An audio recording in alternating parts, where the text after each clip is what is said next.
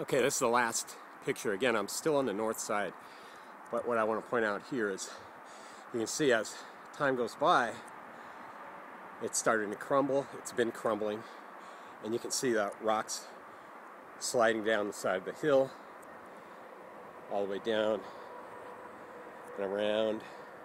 You can still see this is still downhill.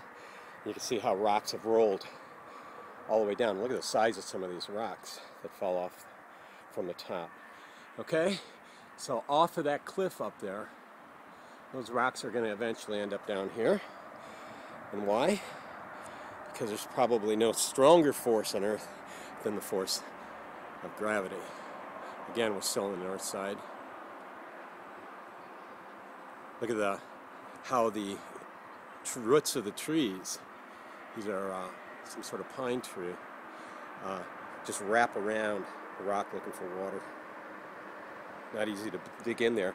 But those roots, of course, are causing erosion and weathering of those rocks, biological weathering.